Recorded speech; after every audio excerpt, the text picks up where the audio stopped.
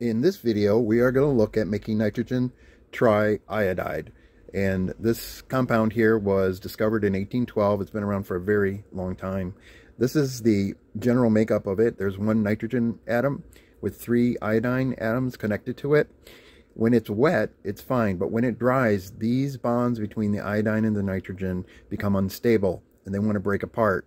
And it takes very little to break them. Once you break one nitrogen iodine bond here, the rest go and the entire amount goes. To make our nitrogen triiodide, we need iodine crystals, elemental iodine, which we got from an earlier experiment, and liquid ammonia. And this can be from a dollar store or Walmart. It doesn't matter. Even if it's scented, it still works. There's 2 methods I'm going to go over here. One is the standard method, and the other one is a safer method. That's what I'm calling it. For the standard method, you need 2 grams of iodine, and for every 2 grams, you need 20 milliliters of ammonia.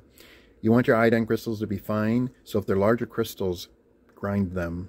Take a glass container and put your fine iodine crystals on the bottom here, and pour over that your 20 milliliters of ammonia and let it sit for 5 minutes. Once it's sat for about 5 minutes, you want to pour it through a standard filter and filter paper here, and the liquid that drips through you can discard. You want to save what's in the filter paper. Then take your filter paper. I know this looks like a gear or a wheel, but it's actually the filter paper spread out with your nitrogen triiodide in the middle here, and you want to let it dry completely. When it does dry completely is when it becomes extremely sensitive.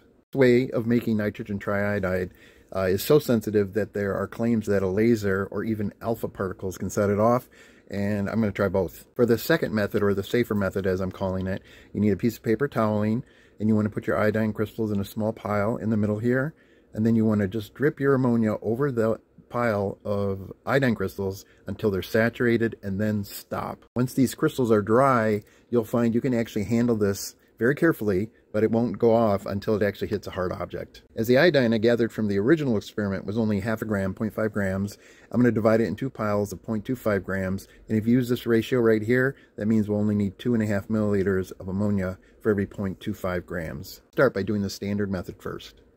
I'm grinding my 1/4 gram here of iodine for the first experiment, which is the standard method. On the left here, I have the ground iodine crystals you just saw me grind. This is the ammonia right here, and these are the unground crystals. So there's 0.25 grams on each side here. I'm going to take my 2.5 milliliters with this pipette here, which I can measure on the side right there, and we're going to cover this iodine right there. That's going to stay for 5 minutes.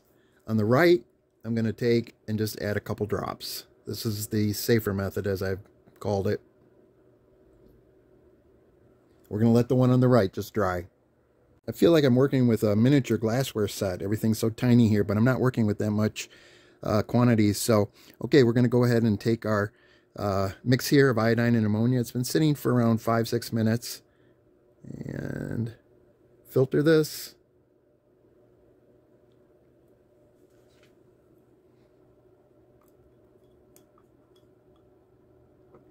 You can see on the bottom here, it's a fairly clear liquid, maybe browned up just a tiny bit by the iodine.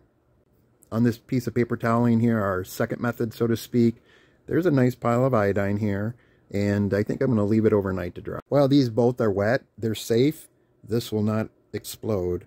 I'm going to pull this out of here now, the filter paper, and just set it on this paper toweling here to help it dry quicker.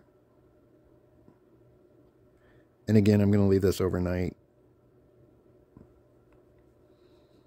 This small piece of metal came out of a smoke detector, and if you look closely at an angle here, you can see that there's kind of a star shape at the very end of this where I'm holding it, and inside of that is something called americium-241. It's a radioactive material. It has a half-life of 432 years, and it sends off alpha particles. It's the main mechanism by which a smoke detector detects smoke, and I'm going to use these alpha particles to see if I can't get our nitrogen triiodide to explode. I took that piece of metal and taped it to this dowel rod here, and I'm going to place it over here in this little setup I have here so that it's pointing down on the nitrogen triiodide. Okay, I'm going to set this down. I measured it, so it should end up right over that pile there.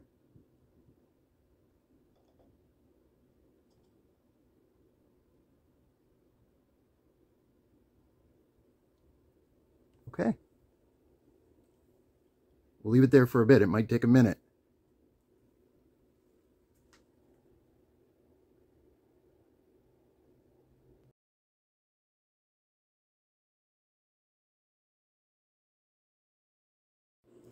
After quite some time, nothing's happened, so I'm going to bend this down a bit, which will bring it just a bit closer.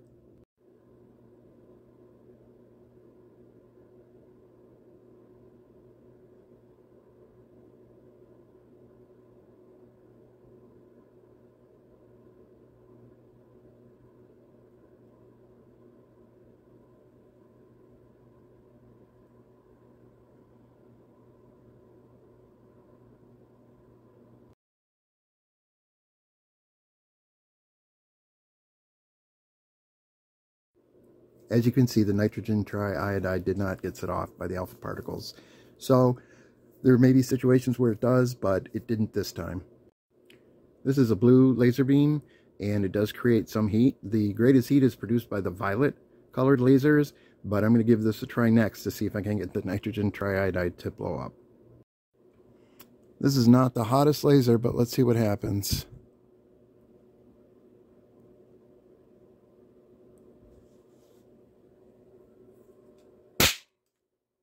And we have a winner. If you're ever trying to get iodine off of something like just happened to this table, ironically, ammonia works extremely well.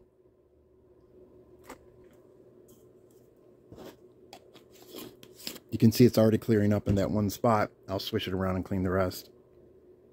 This pile of nitrogen triiodide was made through the second method, where a pile of iodine was piled up and dripped with ammonia and allowed to immediately soak into the paper toweling here.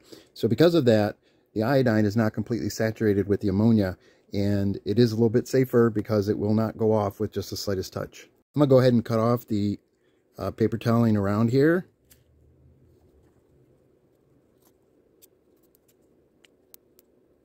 But this will still explode when it hits hard object.